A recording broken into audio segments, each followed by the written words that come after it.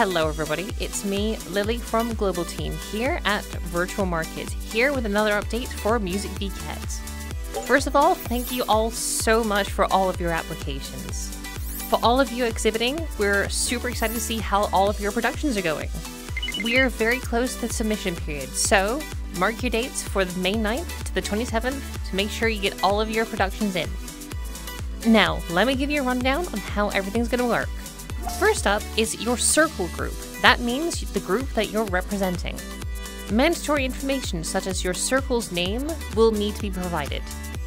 You can also input other information such as more information about your group and also other members exhibiting within your group.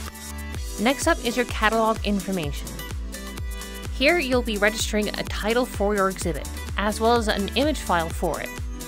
You can also optionally include web links for your sales page and websites.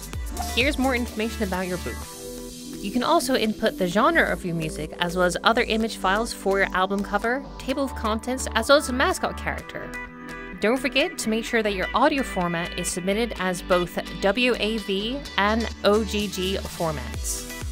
You'll also be able to choose colors as well as videos for your booth as well.